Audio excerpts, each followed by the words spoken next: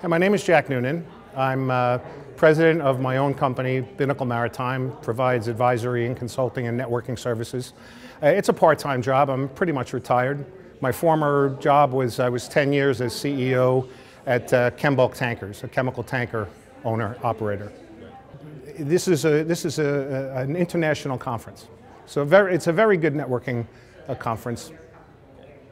I think the biggest challenge, you first have to look back at IMO 2020. The shipping industry was preparing for that for like 5 years, and it seemed to be a slow mover. And once it hit, the changes are accelerating. So I think the biggest challenge is, it takes a couple of years to build a ship. Will the ship be able to meet the decarbon standards? Once you build and contract a ship and go out, I think that's the biggest challenge, that you don't want to build something and on delivery it's obsolete already. Well, just take a look at what's going on right now with the supply chain. Right now there's plenty of ships.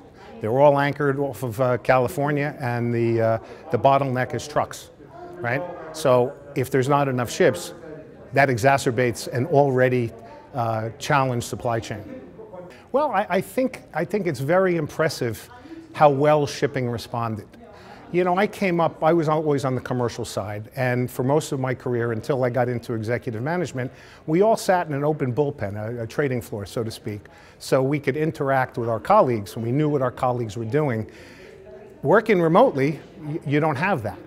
I mean, certainly you can do it via Zoom and Teams meeting and things like that, but it's just not the same as being embedded at a trading desk with, a dozen or so of your colleagues. Shipping worked.